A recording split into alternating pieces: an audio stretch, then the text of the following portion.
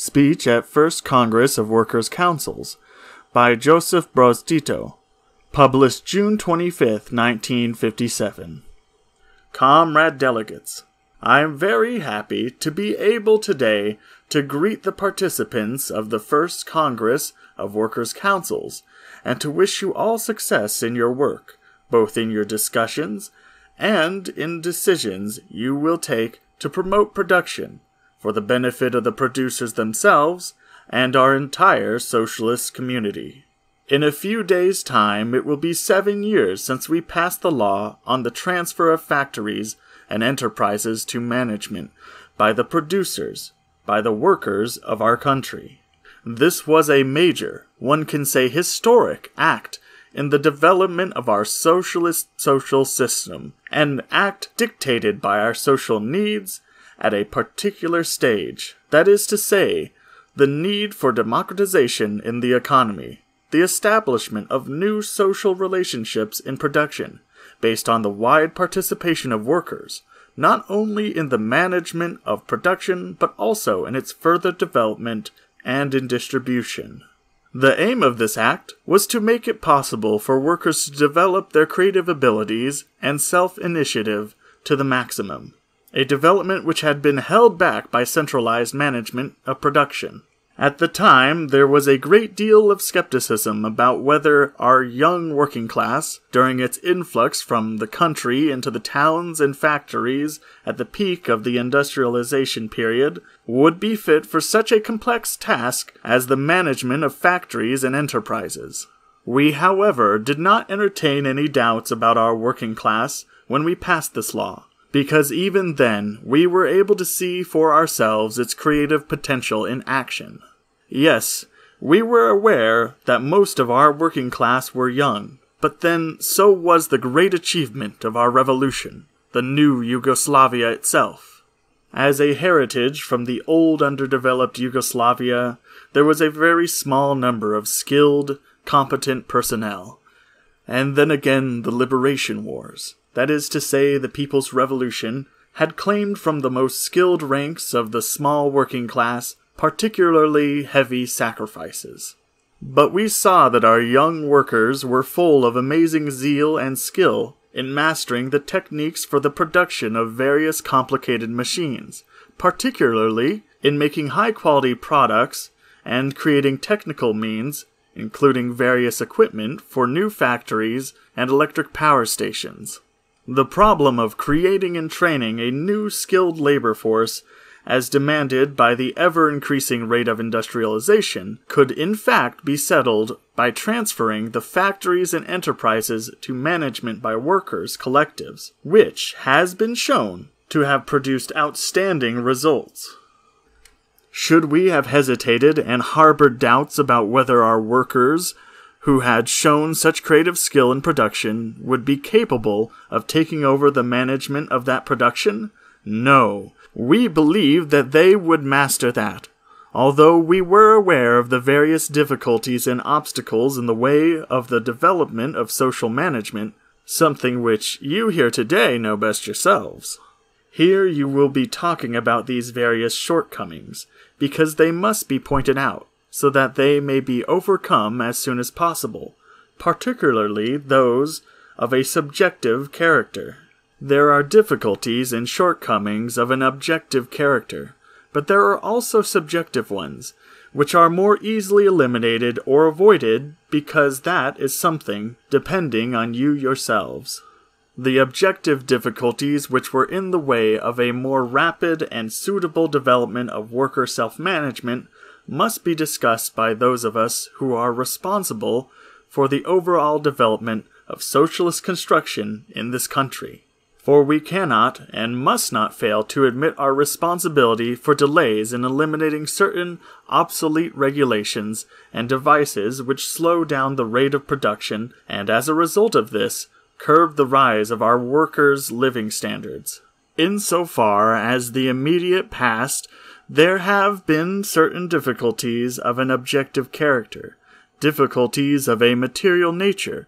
We are not to blame for them, for it is outside our power to eliminate them.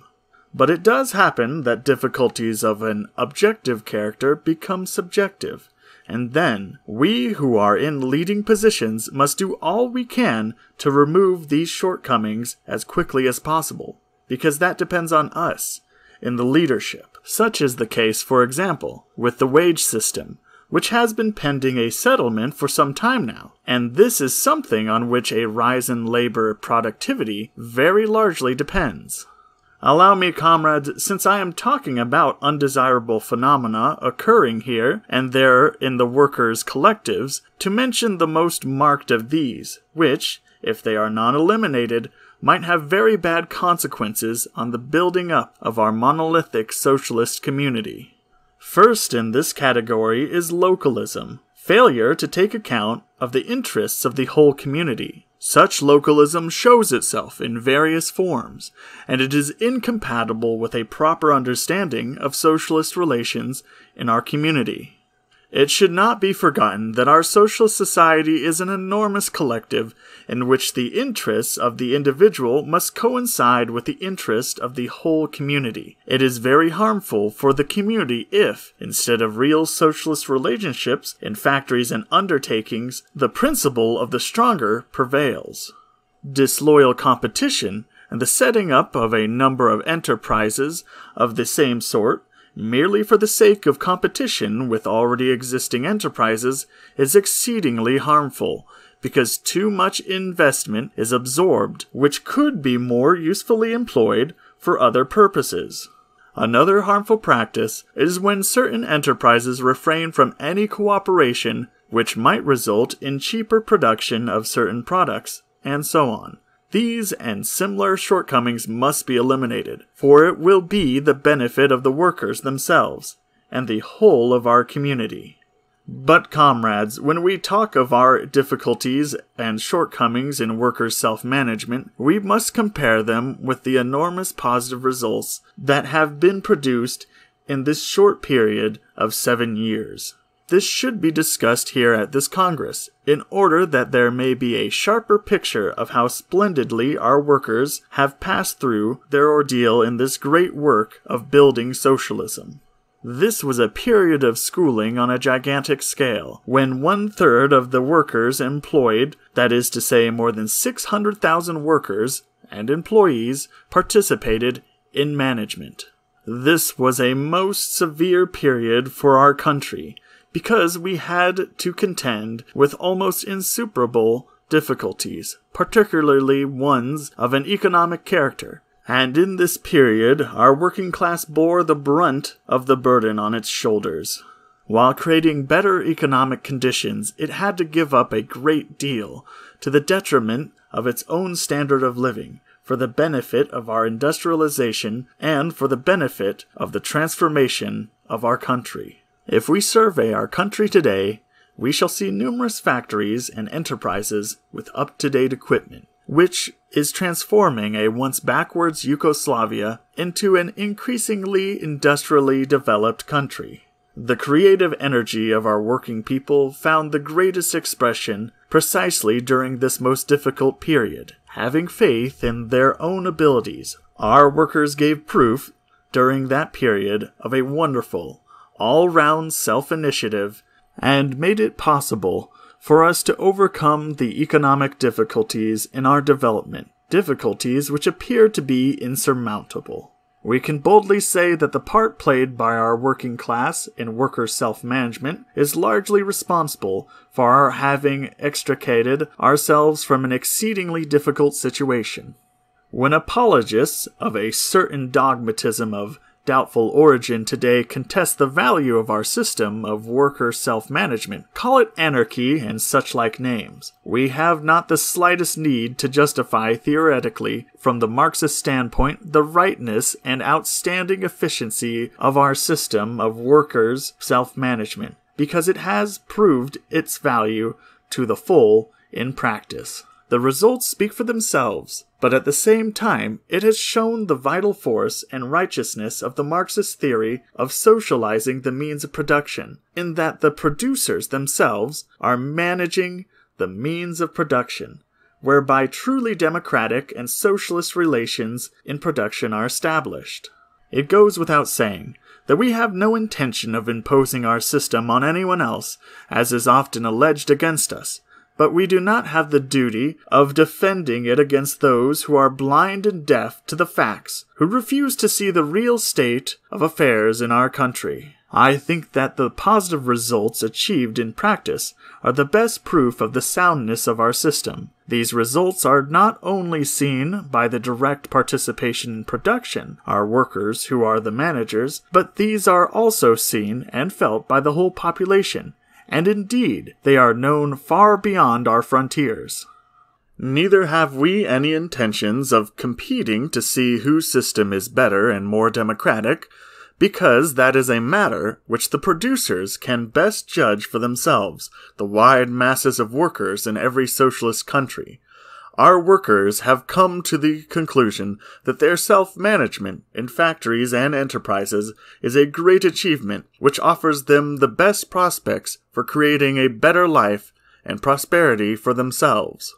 Since our working class are satisfied with the system of self-management, and I am convinced that they are, and that they are always ready to defend their great achievements with their lives, then it is hard to understand why certain people outside our country are so concerned whether the system of worker self-management is good or not, and why do they deny its socialist character. In this connection, I must note that some foreign critics often pass judgment on whether it is or is not something socialist, although many of them do not possess anything like the necessary qualifications for this, or indeed possess none at all. I should not like to mention and enumerate all sorts of absurdity that are talked and written about our workers' self-management, and I'm not going to refute them, because the best answer to all that will be given by this Congress, and by the facts about our social system. But I would recommend now that all who doubt the achievements of workers' self-management should come here and see for themselves. We shall be very glad to explain everything to them, attempt to explain if any of the skeptics should be so inclined. Since we are on the subject of foreign criticism of our internal development, we must declare that on the basis of experience so far it cannot be said that such criticism is well-intentioned or objective. It is more like malice, because it usually exploits our own criticism of certain shortcomings and then generalizes on it, and it refuses to see the causes behind possible difficulties and shortcomings. It refuses to admit that our worst difficulties have come from outside, and does not wish to speak or write about the successes we have achieved in spite of certain shortcomings. If only that these critics would admit that certain shortcomings that have been in evidence in the past 7 years are completely overshadowed by our positive achievements, then it would be harder for them to proclaim as revisionism our way of building socialism. I think that the time has come to drop this, and everyone should first of all mind his own business. Everyone should build socialism as best he can and as conditions permit. Others, too, have their difficulties and shortcomings. We know they have them, and in abundance, but we are not pleased about this. We want them to overcome their difficulties as quickly as possible.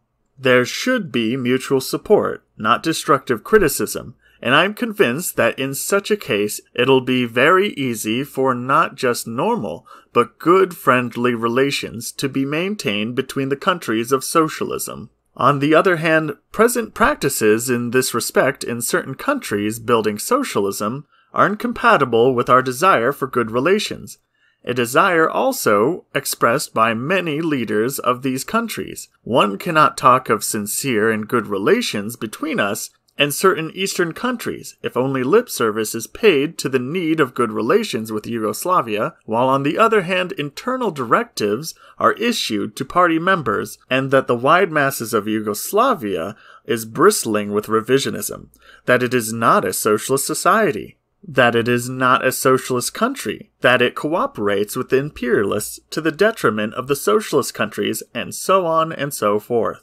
This new sort of camaraderie criticism, as it's called today, has a very uncomraderly tendency, because at the beginning something positive is stressed, only to be followed by the familiar but, to be followed in turn by a list of difficulties, and mistakes, often in a distorted form or pure fabrications, in order that the article can end with a confutation of everything constructive and show Yugoslavia up as a sort of hodgepodge of anarchism and capitalism.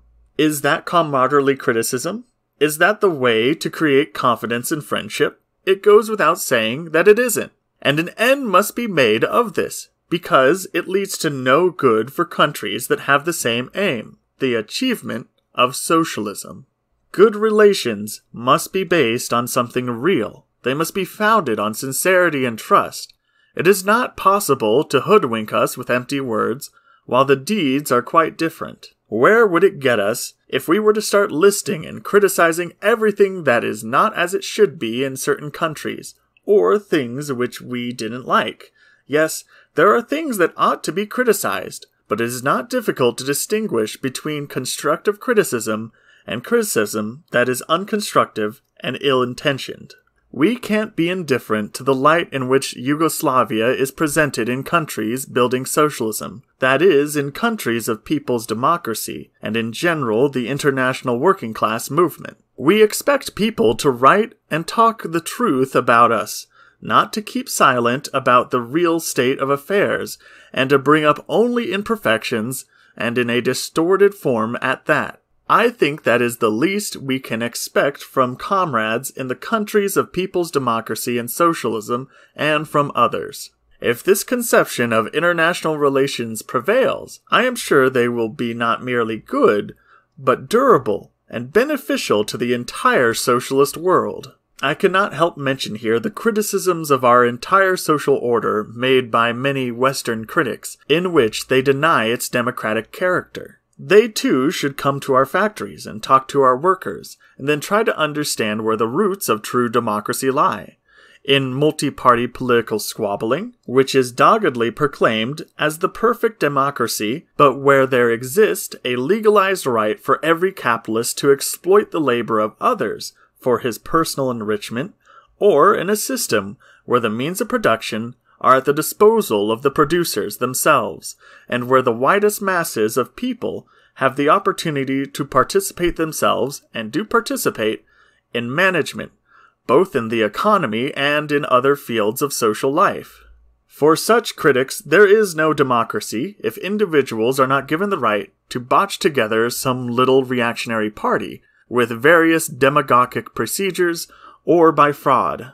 We have nothing against it if the peoples of the West are satisfied with more than one or a number of parties which bicker among themselves. That's their affair. But we have succeeded in creating something new, the Socialist Alliance of Working People, around whose program the vast majority of our people are rallied. The alliance also includes among its members some who were once adherents of various parties, and they have realized that this had never brought any good to our country. These men are today builders of socialism, who know what they want. It is an enormous organization, which also includes the League of Communists of Yugoslavia, and in it there are frank discussions and truly democratic procedures, leading to the best possible decisions, which are then implemented by the efforts of our entire socialist community.